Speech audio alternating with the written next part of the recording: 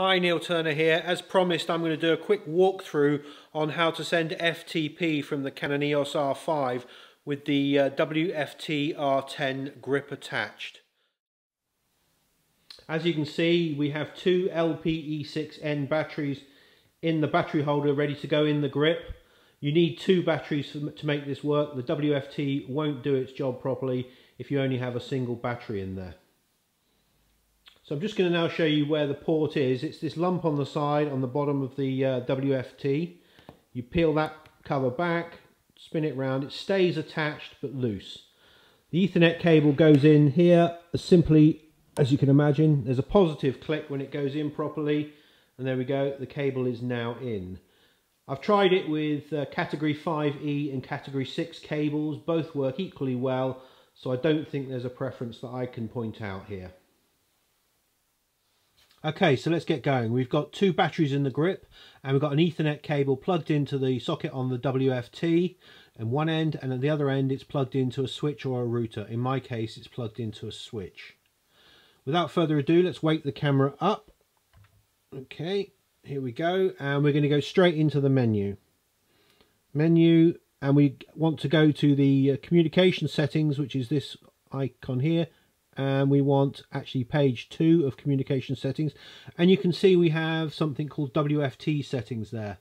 That's great because if you didn't have the grip attached, you wouldn't see that. So I'm going to go into WFT settings, and I'm going to go in, and it says network enabled already, so, but you need to make sure it is enabled. The default is disable, so you want to enable it. Okay, and connection settings is where we need to go next. And you can see now we've got the options to store lots of different connection settings. They're all marked as unspecified because I've cleaned out the memory on this thing, so there is no connection settings already in there. So I'm going to hit unspecified, and I'm going to go create with wizard because that's how we do the first one. And again, configure online is so much simpler than configuring offline. FTP transmission, yes, we want that, and we want to go wired. Now with the grip you can do both types of connection from this one setting, so that's different from when you haven't got the grip on. Okay, new settings, yes. And I'm just going to zoom out slightly so you can see that the LAN light is flashing.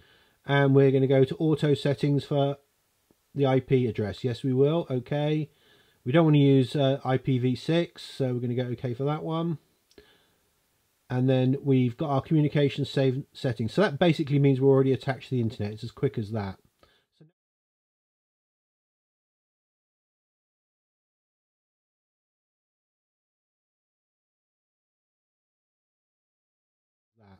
So now we want the function settings. Okay, FTP, yes. So now we need to set an address. If you remember this from the wireless version, this can either be a string of numbers, as you can see on the back, or it can be a URL. So I'm just going to throw this out of focus now, and I'm going to put some address settings in. So give me 2 seconds.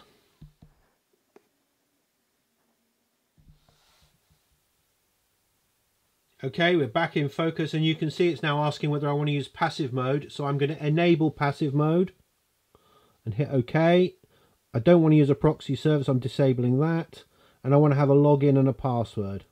Okay, so again I'm going to show you how to do this, but you'll remember these settings don't really exist. So my username for this server is Neil, that's my username, that's okay. Okay, and my password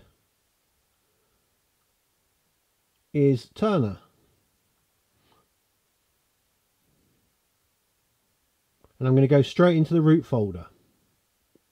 Okay, you can see we've got an error message. That's because I've tried to put in settings that don't really exist. So I'm just going to again click off for a second, and I'm going to put the correct settings in, and then we'll carry on. Okay, so I'm going to hit OK for the password. Going into the root folder, that's fine. And we're connected to the FTP server. That's pretty simple, I think you'll agree. So before we go ahead and send any pictures, I'm just going to disconnect again. Disconnect. Okay, and I'm going to go back into there, go into FTP trans, and I'm going to change from list. First of all, I want to give these settings some names. So the settings names are going to be, for want of a better phrase, R5 test. So I'm going to call these settings R5.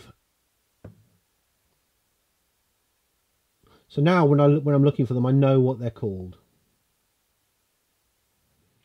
So before we get going with sending pictures, there's one other setting I want to make sure is okay. So while we're disconnected, okay.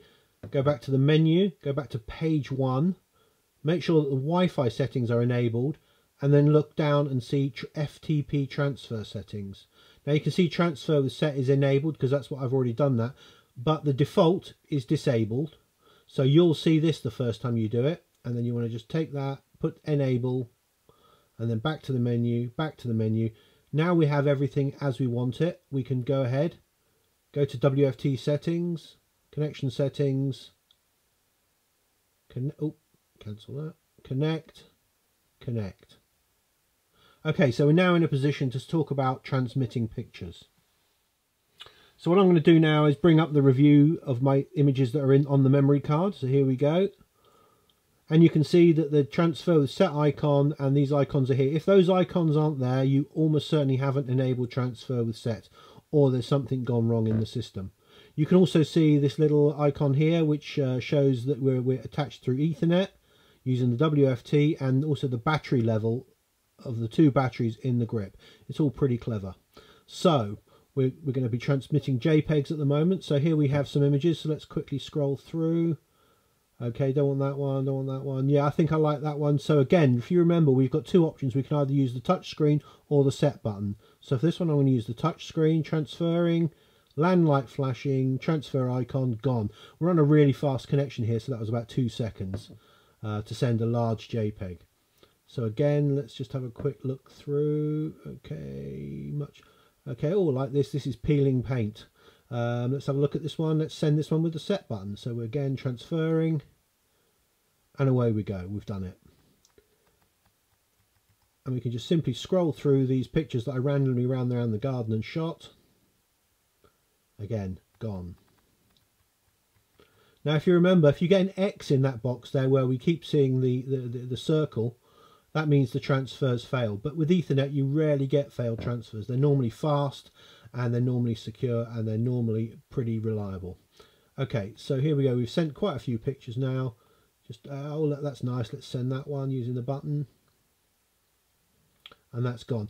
So that, ladies and gentlemen, is it. That is how you transfer images using Ethernet. It's how you set the Ethernet settings up with the WFT. It is simpler with the WFT, even with the Wi-Fi, than it is without it. But you know, you have that large grip as well. So it's up to you whether you think it's worthwhile.